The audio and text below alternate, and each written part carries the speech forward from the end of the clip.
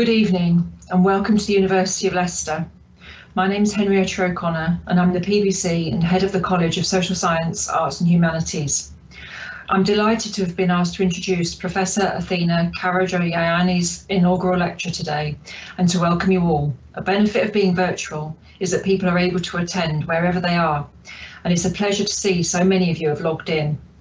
I'd particularly like to welcome Athina's friends and family, who will know a great deal about her work, not least because she describes them as having to put up with her obsession with work, but they may not have often, if ever, had the pleasure of hearing her present her work in this way.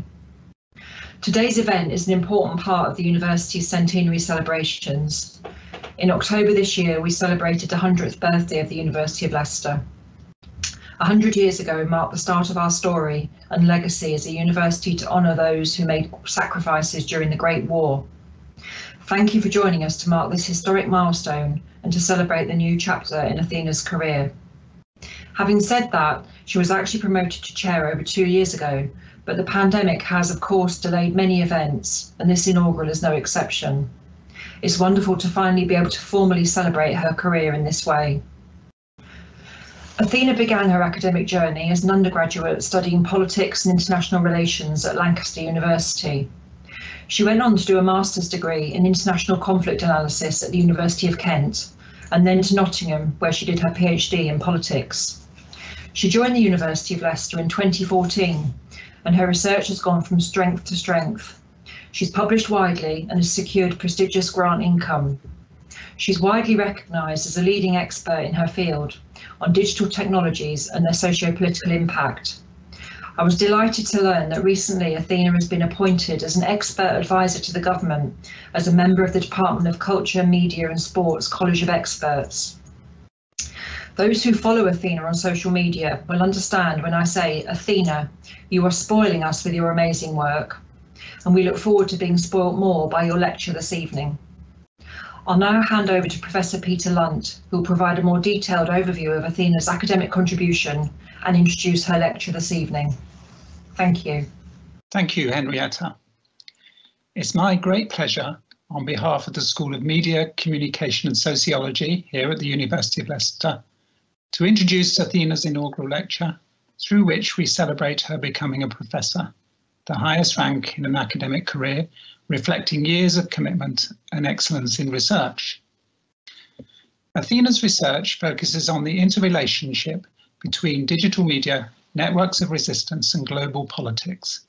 This combination of media, social movements or civic participation and politics has a long history. Before the advent of digital media, politics were often confronted by social movements and civic participation, bringing governments to account and demanding rights and social justice. In the life political movements of the 1960s and 70s, seeking voice and recognition through the politics of identity. However, such movements were hard work, painfully slow and often ineffective. And in contrast, digital and social media appeared to offer the potential for a radical expansion of the potency of digital activism by radically expanding access to potential activists, enabling the organisation of protests in an exciting, disruptive and volatile environment. In her book, Firebrands of Digital Activism, Athina sees this initial conflagration of digital activism as epitomised by the Arab Spring as the high point of optimism for the transformation of politics. Partly in response to 9/11 and the Snowden affair, governments around the world co-opted the very technologies that had galvanised revolt in surveillance, social control and cyber conflict. In her lecture today, Time is the New Oil, Consciousness, Temporality and Ideology in the Post-Human Capitalism, Athina reflects on our current conjuncture in the relationship between politics, subjectivity and environmental protest against the backdrop of a geopolitical arms race in AI, the role of ICTs in the governance of the human and the non-human, and asks where this leaves political subjectivity and the potential for collective action. So I now invite Athina to present her lecture, Time is the New Oil. Athina. Thank you, Henrietta, and thank you, Peter, for the wonderful introduction. What I'd like to do first is run you through, perhaps some of how we got here, at the beginning, and then talk about where I think we are with this and where we might be going.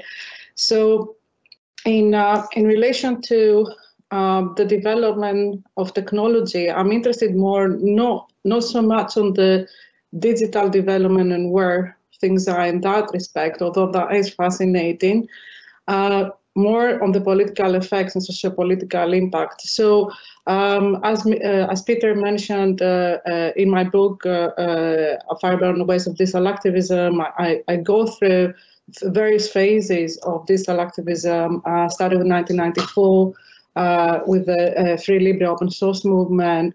Then we have the first time we have the Zapatistas struggle in Chiapas in Mexico. The struggle, the guerrilla warfare moves to cyber in 1994. Then you have Seattle in the media, the globalization, global justice movement, 1999. And this is the first time we have live streaming of a protest, and you have other examples, of course, the Estrada overthrow via mobile phone use in 2001. And then in China, you have the realization from the government that you cannot open economically without actually looking at what's happening with protest mobilization that is organized through the internet. And of course, the example is the Falun Gong organizing protest in China in 1999. Now, in the rise, what we would say the rise, the second phase between 2001 2007, you have the critical event of 9/11, the Al-Qaeda network attack, and the use of digital networks. The scholarship starts talking about cyberterrorism at that point. And then you have a critical war, the Iraq War as the first internal war. Is dubbed the first internal war, where you see the crackdown on civil liberties, securitization, and military aspects there. And also you see anti-Iraq war mobilizations, the digital impact on war coverage, related cyber conflicts, pro-Islamism, Islamic hackers, pro-war, anti-war mobilizations, both online and offline. And then you have the Ukraine's Orange Revolutions, 2004-5, activism during, for example, the Republic Convention, where you see also in parallel new forms of civil disobedience. And then the use of ICT to organize and replace leaders for Al-Qaeda and organize the Madrid and London attacks, where you see the use of ICTs in various ways. Of course, many scholars have written about what I'm talking about, and I think the research there is plenty and complementary to some of the research I have done as well.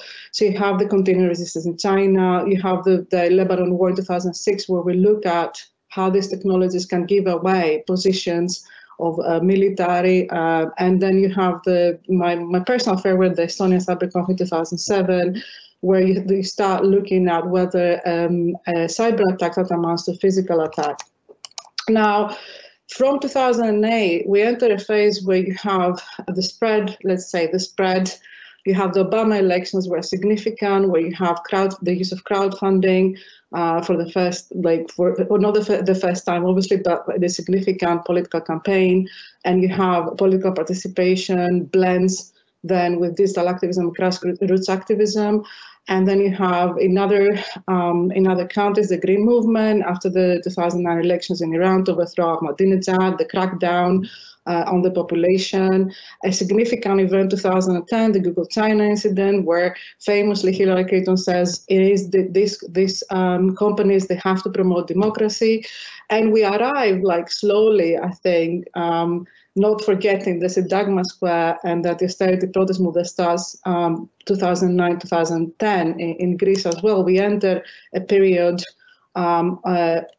right before the Arab Spring, or was it a spring? I mean, it's a long discussion, really. But the significant event in the area and my contribution there in relation to WikiLeaks and the collateral damage video, which was released in the summer of 2010.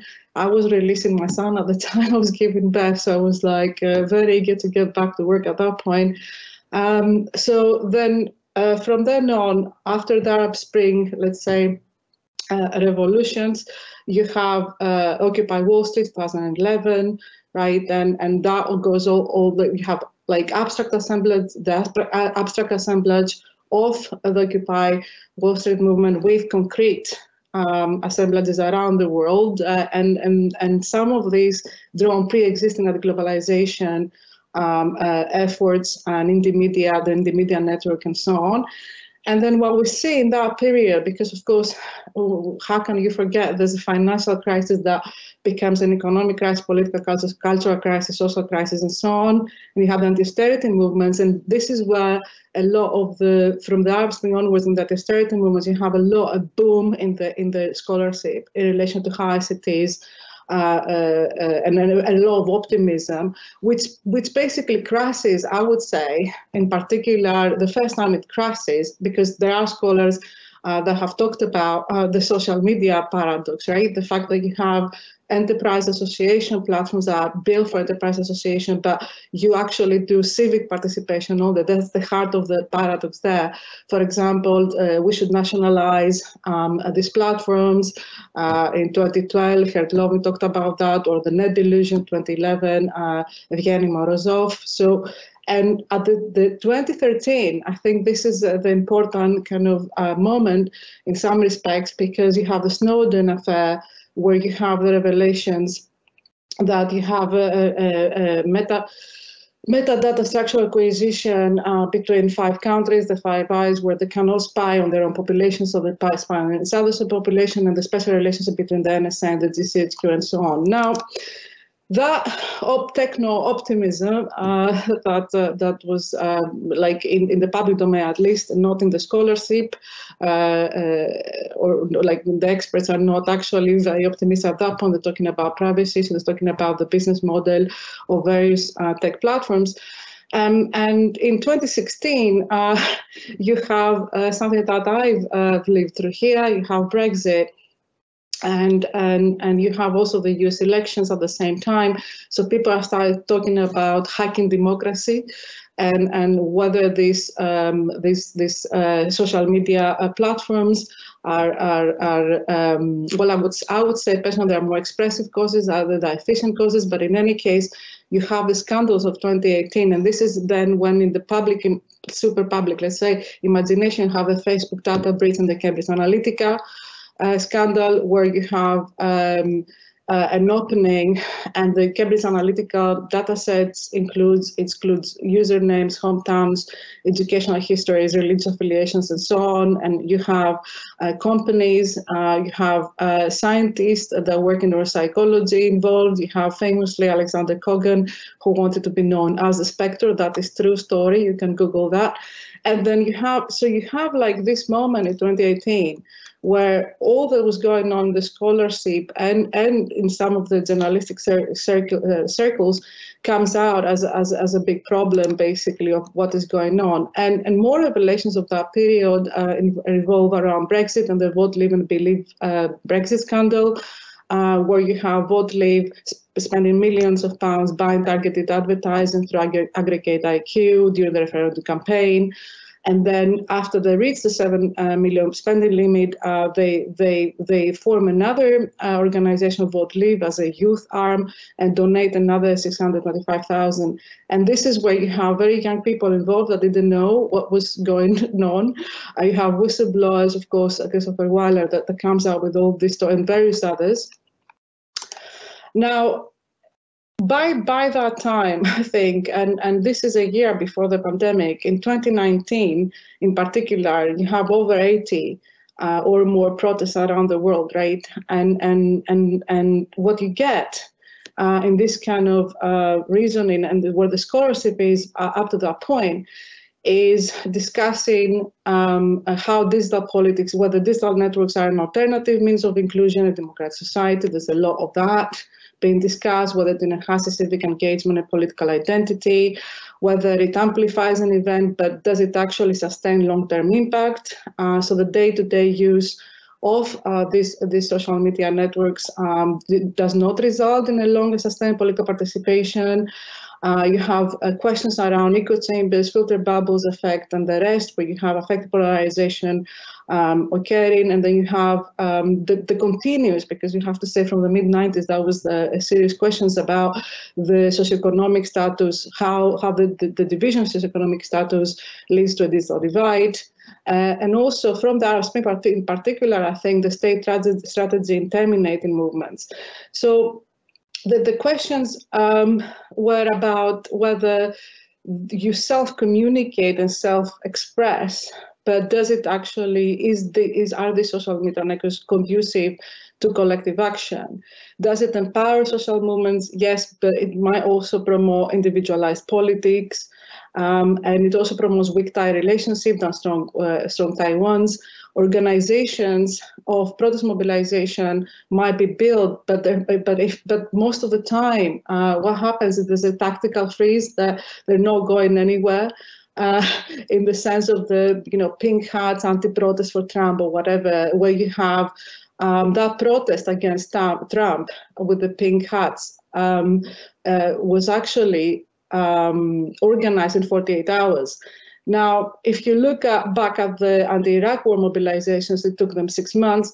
If you look back at the anti-Vietnam protests, it took 4 years. So you can see one of the issues here is how it accelerates mobilization, but does it sustain collective action? And this is one of the issues, and whether also it has direct impact on political engagement. Does it mean that, okay, there's individual citizen self-expression, but does it actually impact political engagement? So these were some of the questions. Meanwhile, from the 2013, there's not the revelations onwards, although I would say also the Assange, Julian Assange and WikiLeaks 2010, you have a political atmosphere that is that movements and protest organizations mobilize against what they see as a quasi-totalitarianism. We made that argument where you have a weird, let's say not weird, rather than a monopoly rather of digital planning on surveillance, resting on backchannel, secret communication between government, tech, corporate elites, and sometimes NGOs that are funded by corporates or governments. And what is the role? I mean, we're looking at the role of civil society and NGOs as mechanisms for circumventing the democratic process as well, depending on how they're funded, and then becomes the question whether the funding actually dictates or not ideological elements and strategies and tactics, etc. And then you have an unprecedented scope in the form of the structural data acquisition by Western intelligence matrices, and that has an impact in how, for example, journalists can actually work with sources if the sources are not feeling confident that they're going to be protected because there is surveillance, and also the persecution of journalists and whistleblowers and transparency actors that are outside the scope of civil society groups. Now, this is, I hope, kind of like a rich overview, although there's hundreds, yeah, literally, of articles and books written about what I just talked about, and they're quite easy to follow. Now, having said all that, what I want to talk about today is this general techno-utopianism that concerns data and data activism and data subjects and data that is going to be a solution to quantify spatial and temporal trends, to identify eco-risks for policy interventions. Well, at the same time, what you have there is an artificial intelligence technology that can be equally employed for the biopolitical management of human and non-human populations. And in the context of where we are now, which is a pandemic crisis and an ecological disaster around the corner and so on.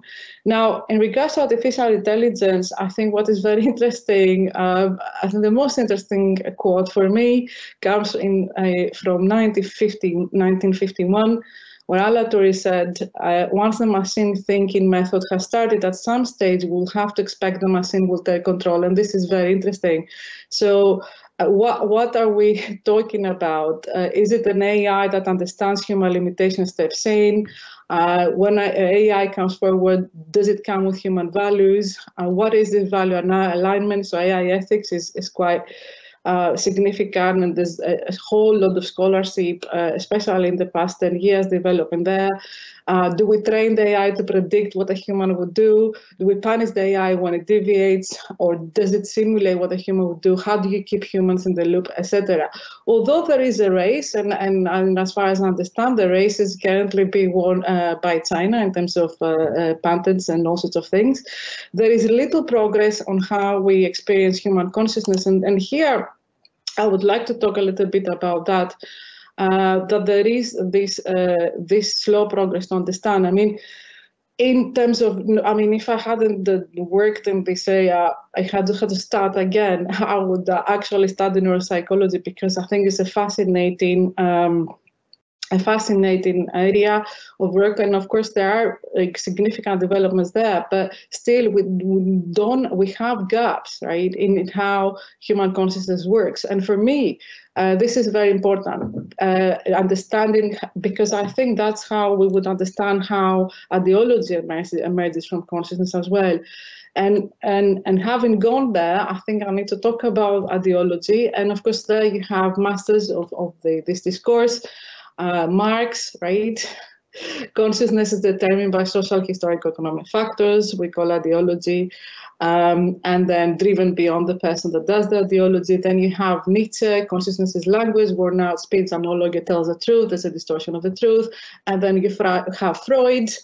And imagine Freud, right? He could have the Vienna Analytica, right? The capitalism. So you have Freud, then consciousness distorts what I'm thinking, etc. And then, of course, you have Darwin, consciousness biologically predetermined, and so on. Now, does consciousness understand what it's saying? It doesn't understand what it's saying, but also it doesn't understand what it's coming from. And despite all these problems, right, we understand all too well each other's ideological positions. And this is the very interesting thing, right? And then another, I'm slowly building, right? Like my little Lego here. So the other interesting thing and I think that there is a transformation of subjectivity that comes through the constant engagement with the digital. So I'd like to talk a bit about temporality here, what I think is an important concept. So temporality is how the subject catches itself within time. And how this temporality, I think temporality helps us clarify subjectivity in relation to our digital engagement. Now, because one of the, of course, again, another master of discourse, I mean, I know I'm quoting only men here, but so it has happened to me. So Heidegger talks about the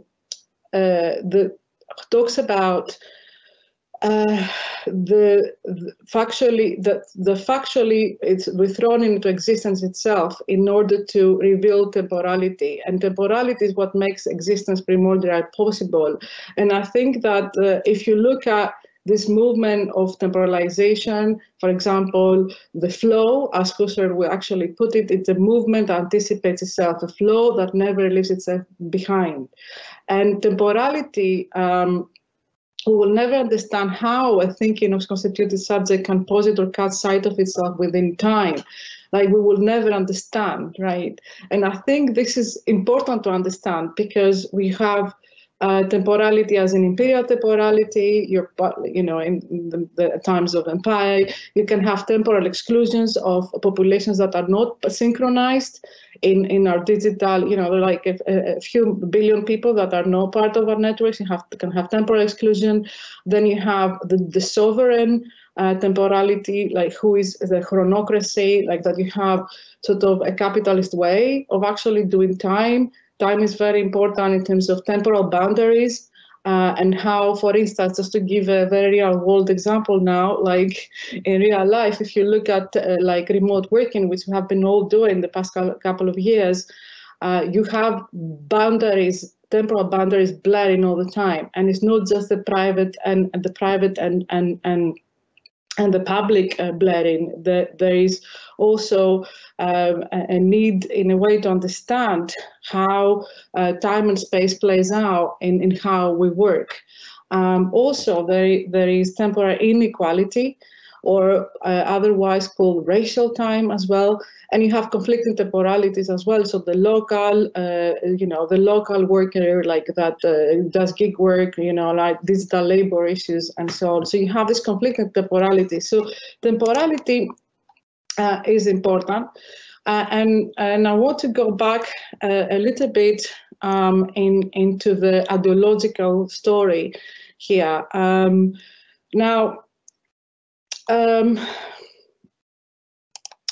Okay, bear with me.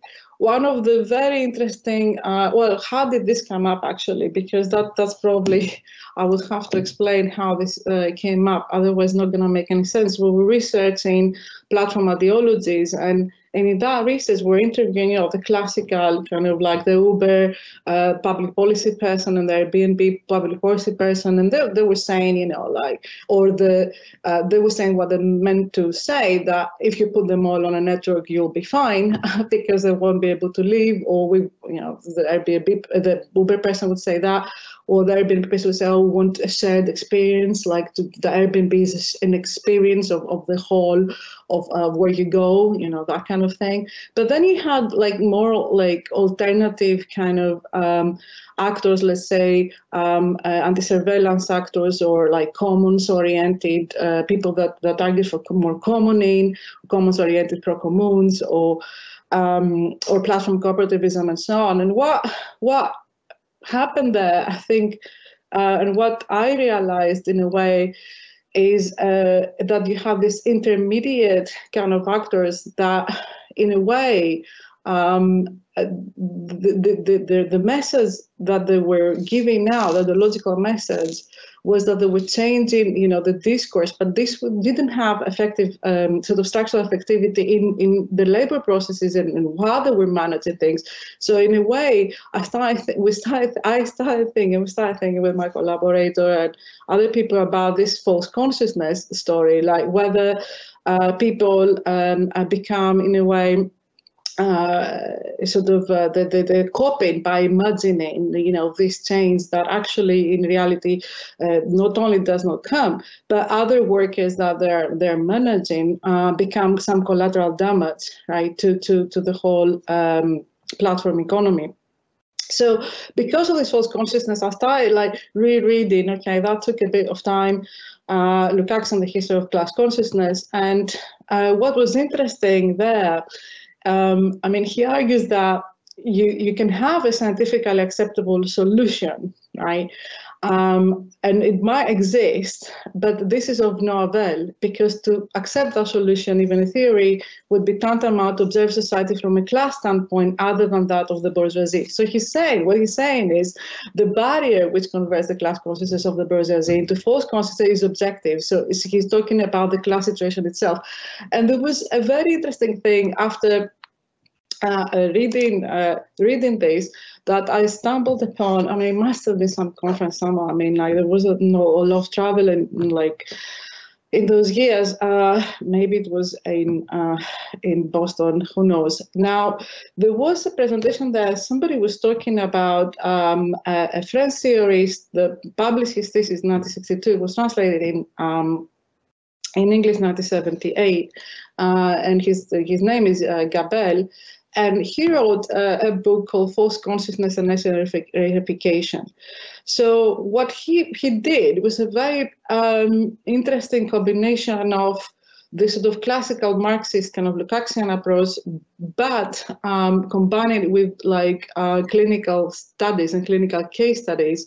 So what he was saying was that false consciousness is a diffuse state of mind. So ideology is a theoretical crystallization of a general justificatory nature. So he talked about derivation.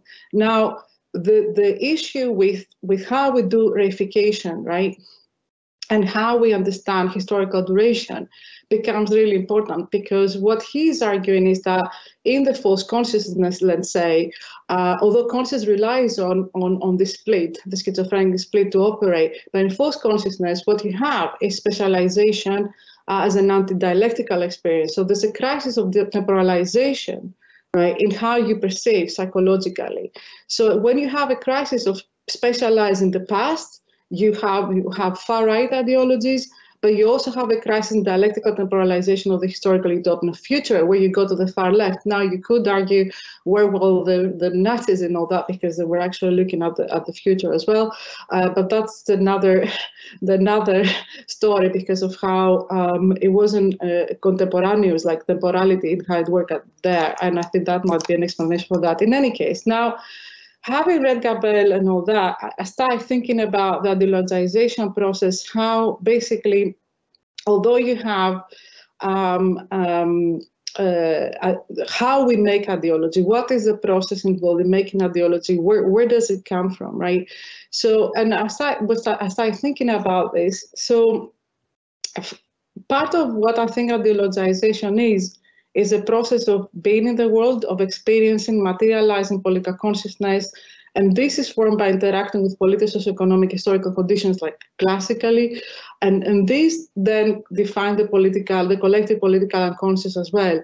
So when you have this perception of idealization, the next question, right, is, okay, you have, of course, at once you have this, in this interpretation of why, like, individual internalization and collective production happen at the same time. But then the question then for me became, how does this process happen in relation to digital networks? So from the experience of researching, and there is no time actually to go into a lot of empirical stuff, although I'd love to, but these are for people to read in papers. I just wanted to talk about this now. Sort of my argument is that digital networks impede the ideologization process, and they proliferate this planned ideological production. You have, and I'm referring, of course, not to just disinformation, but also like the way surveillance accelerates, surveillance capital accelerates, and also this rejection, this anti-dialectical kind of stance, right? So the questions I want to ask, and I want to find answers for at this point, is, how does ideology emerge on digital networks? And if it does, how does it communicate? Because the level of accuracy and detail it communicates impacts on forming ideological consciousness. And I think we already in a bit of trouble there.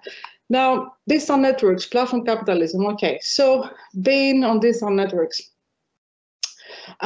So where does ideology and thus individuation of digital networks go badly wrong? Are we humans? Are we puppets? Are we dancers, like the song, right? Are we manipulated by these hidden algorithmic forces? So the question here is, what happens to human agency on digital networks, right? And there's a lot of wonderful work there about distributed agency and multi-scalar processes, and you know, like the intersubjectivity and the digital and so on. And also there is work that is very interesting on algorithmic governmentality, and that also looks on the classical disinformation, polarization kind of stuff. Now, one of the interesting things that emerged from me is like a series of problematics that relate to the platform capitalism, let's say, scenario, right? So the first of those I already kind of talked about, is the more philosophical kind of story, how the material and the expressive structure and superstructure work, because part of the techno-utopianism story was that it took a long time to understand the materiality of computation, right?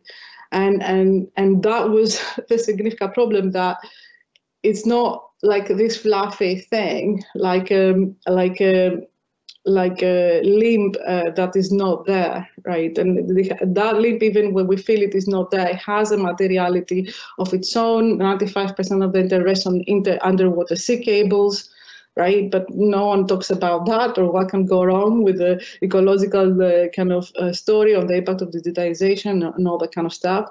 And then you have the structural problematic about how network organizations differ from organized networks, how hierarchical state and corporates are hierarchical but network, then juxtapose against organized networks, and that kind of dialectic. And then then you enter the organizational problematic, right? So networks versus hierarchies, which networks are really networks and not, even if they are networks, they're adhering to hierarchical us and them kind of story. How does this may affect leadership? There's a lot of scholarship about swarms and rhizomatic structures. And then you have issues about, oh, here's a horizontal movement, right? But in there you have hierarchies. You will have leaderlessness, masking power, and you would have also the problem of whether networked activity or organization is better than hierarchical forms, and so on. Now, the third problematic that I think is significant is in relation to digital labor, I mean, broadly speaking, right, in terms of organization, but also how violence, structural violence come to it, right? When the movement is dominated by reactive affective structures, we have like this kind of dialectic as well. You have, and finally, the final problematic for me has to do with the orders of descent, ideological orders of descent rather. So where you have the problem of let's say, movements that are local, national, international, post-national, and where the labor process is in there, where the type of agent communicating is there, and the fact that, I mean, just to give an example to illustrate, if you think about, I mean, I'm from Greece, right? So if you have protests, anti-austerity protests, initially were against the corrupt government, like that kind of stuff. But then it jump scaled against the Troika, against international organizations imposing austerity and so on. So you have like that order of descent goes to the international, the post-national. In the case of Occupy, it was in the post-national global kind of assemblage story. If you look at something like the Arab Spring, what you have is change of regimes, but it stays at the national level most of the time. I mean, we do know that these neoliberal structural adjustment programs and all sorts of other reasons about that are relevant to that, but the movements we're looking at regime change at the national level, they were staying there, right, at that national level. They were not anti-capitalist or anything like that. So, kind of to move on from these problematics, when we talk about the posthuman capitalism, I mean, I'm going in by one by one. So the posthuman capitalism story, right? Now, I think here, and this is where perhaps the temporality issue is relevant as well in terms of temporal networks. Now, you have, okay, in previous sort of more Marxist discourses, you have like, oh, the mode of production, you can have parallel modes of production. But now what we have, because you have this predictive technology and the combination of different time rhythms, micro-temporal kind of selling, micro-targeting, all that kind of stuff, fintech, and that happens with AI like really, really fast, right? You have that problem, and then you have the working, the dualism between the working time and leisure as well, which is another problem. You don't know where you're working and where you're not working and what you're doing. And the other issue that we've got here in terms of the post-human, of course, there's a scholarship that was celebrated at some point, object-oriented philosophy and ontology and so on. But I think which is very interesting, okay, but what I think this is missing is that right now we have also, we're dealing with layers of time, and this has to do with multiple temporalities, basically. And if you look at the lockdown, which is like almost, I don't want to sound weird, but it was like, what we saw there was the halt, right? So you had industries that completely or like almost completely stopped, and other ones that took a different life, making billions and billions. So for sort of certain companies, the Googles, Amazon, Apple, Microsoft, and so on. But you have at the lockdown also is this suspension of time. also what you had from particularly the environmental movement, and in that sense, you have a whole generation that is mourning in a way of a loss of a future, like how dare you, so you have these other like temporalities entering as well, and also what is interesting, and perhaps it should be examined, I guess, and I mean, we will hear doing this job, whatever, we'll get around to it, is whether to what extent and what is the actual transformation happening of how we perceive time and temporality. Now, going into the pandemic, because I mean, it wasn't escapable, what we had before the pandemic, we had it, and the literature, I think, of this information particularly started in 2016 onwards. You have these disinformation architectures, wonderful colleagues working in that area, like talk about how disinformation architectures pose risk for populism, radicalism, and with algorithmic interference, but sometimes it's actually far more banal than that. And then you have in relation to AI and the booming in that kind of industry in relation to algorithmic bias and gender, race, and class, and other kind of bias. And then you have also emerging issues in employment and health and education and the future of work quantification, recruitment bias, policing, predictive policing, and all that, with really, really great scholarship in terms of data justice, whistleblowing, and digital rights, data inequality, data activism, and so on. Now, okay, so in the past 2 years, I've been involved in a few projects. My main one is called DigiGen, and it's a Horizon 2020 project. And in that project, we looked at ICT, information communication technology, and civic participation. Well, that's the title of the work package, right? But what really I wanted to see, and this is why we also agreed to look at movements that were happening during the pandemic, and to understand the impact of the pandemic in movements, especially where youth and youth activists were involved as well, and to look at why they mobilize and how they mobilize using ICT, right? So they're simple questions. Some of the answers we looked at, I looked at Extinction Rebellion and Black Lives Matter, particularly because Leicester witnessed a massive demonstration in June 2020, and we organized, we met with activists online, of course, because that's what was after an actual physical mobilization at the Leicester City Centre. But also I interviewed, and with collaborators, we interviewed Extinction Rebellion activists and Extinction Rebellion youth activists.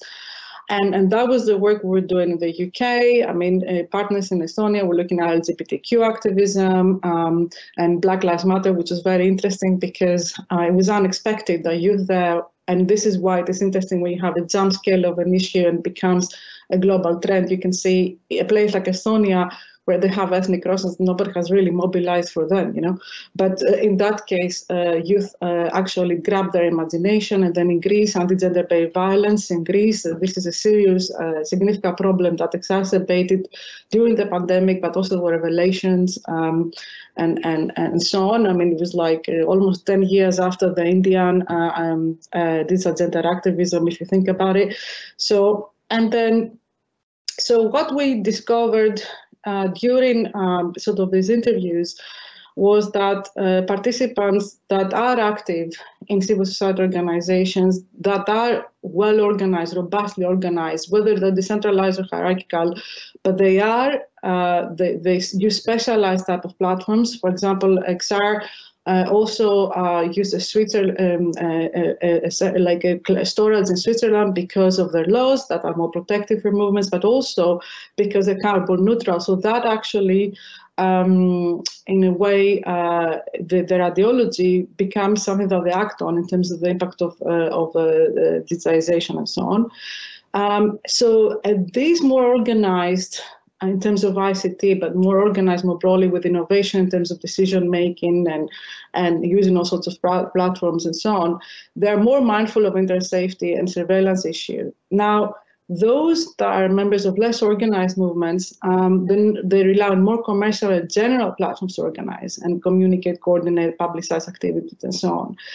And the other thing we discovered is, of course, as it was to be expected, was that when the pandemic happened, most activities moved online, but what that gave the opportunity for movements to restructure, right? And that, of course, created other problems of how quickly can you restructure, where your models are kind of by consent decision making, and trying to avoid the model of Occupy that you can never, the Occupy movement, it's difficult to avoid. Now, also we discovered that in less organized organizations, participants rely more on intergenerational mentoring to acquire skills and experience. And a great example of that, I think, is Leicester, where you had very young people going on Twitter, but needing actual help to create a process that adhere to the COVID safety rules. And this is where it enters the pre-existing organization, anti-racist organizations that have a long history in Leicester. This is where you have the mentoring, right?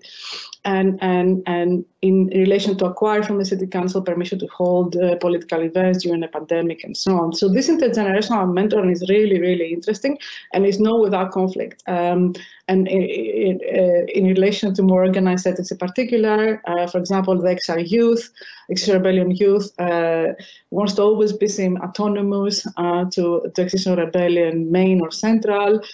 They occupy the meeting and so on to ask for more voice in the movement. Now, the other thing we discovered was that participants that are active and have been active since their adolescent years, and the adolescent stories are really particularly important. And Di Levine, my colleague, always reminds me about how what happens in that age. But the adolescent years, what plays a lot of role is family and overall life world experience. But at the same time, there might be a political event that triggers kind of a reaction, and that's where you have the most active political participation on these networks. Okay, so now I'm like trying to come to an end here. So in terms of this production of temporalities and production of alternate temporalities that you might have seen in my abstract, I don't want to disappoint, so I'll say something about that. Now, so there some scholarship that argues that where you have more funding, I have more digital bureaucracy forming, and therefore that's why you see that the far right, has more connection to the masses. So there is like that kind of argument. I can't say I agree with that argument, although I can tell where it is coming from. Now, the long-standing assumption is that has been that the left is in perpetual disunity, fragmented, recuperated. There's no feasible vision for a new system, and there's a lot of writing about what happened with Corbyn or what happened with Podemos or Syriza or other kind of more left, organizations, and whether there is a feasible vision to replace current varieties of capitalism. But I think that this kind of assumption does not take into account the significance of temporal practices, and I'm particularly talking about those related to network internalities and externalities of movement organization. What does this mean, network internalities? Very quickly, movements before, and Peter alluded to that, they worked for many years to build, what they were doing and to negotiate and so on. Now, when something happens like a flash ban mobilization online, these network internalities and the building of organization does not actually have time to happen, right? And this is a problem because you don't have a love organization building. So, for instance, you can have a wonderful media savvy, incredibly social media kind of digital leader that sort of mobilizes people and so on, but that leader is not building an organization, and the effects of that is that you don't have an efficient way of leadership and you don't have an impact on the structure at all. It's just this fluffy like media exercise basically that doesn't come to amount to anything. I won't name names, but I'm sure you're with me in what I'm trying to say, or I hope you are. Now, the other issue I think that is that's very interesting in the last minutes I have is the one of leadership, and there was an obsession but in the 60s and 70s, of course, and it was a good obsession about participatory leadership, recognizing the work of women in movements, of of all sorts of different ways of communicating by particular groups of people that that were psychologically different, from different class positions, from different cultures, to participate in the public discourse, right, and be part of movements effectively that is decentralized. Leadership would be more inclusive and all that kind of stuff. However, what is going on with that is that there is often misapplication of decentralized leadership. And that is a problem because movements are not able to intervene fast when they need to intervene because they have to go through all these processes and perhaps like a more dual mode of leadership that is not just one thing or the other could actually hold the potential to produce future temporalities, essentially, which surpass the organization of human life beyond capitalism. And if one is interested in that, I don't know. And in that sense, an argument that is interesting, why is leadership different? Because leadership construction, it densifies because of this algorithm-based flows of information and viral affectivity. But this kind of leadership is highly volatile. So you might have like the public mass following, and you have jump scaling from the local level to the worldwide, like mass celebrity kind of thing. But actually, you're not building organizations, and this is a key issue. And I'm gonna end where I think some wonderful work is going on at the moment, because I mean, many have written about this, about agency and radical distribution processes and so on. I think Mark Hansen wrote a book that I recently read that I was really excited about, the Feed Forward book, where he says 21st century media repress consciousness by rendering it as an emergence generated through the feeding forward of technically gathered data concerning antecedent microtemporal events. And I think it's so beautifully written that I couldn't have written it.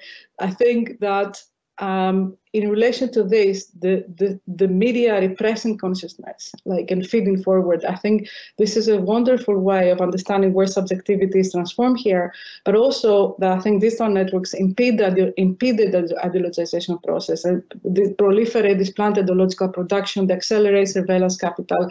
And in that sense, what I would like to do in the future is actually look at this particular issue, like when and how does it emerge, ideology, how does it emerge in human consciousness in the algorithmic age? Does it emerge differently or not, or what happens there? Because I think that is an area that I think is very interesting, and it might explain some of what is going on in terms of polarization, because the internet and social media networks, digital, everyday network media, they're no longer an element in the structure, right?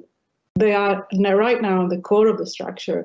And because of also, coincidentally, because what should have happened in 10 years happened 3 months because of the pandemic. So I think it is an interesting moment to an interesting moment to reflect on all that. And now I have finished my talk, and I invite Professor Henrietta O'Connor to close the event. Thank you.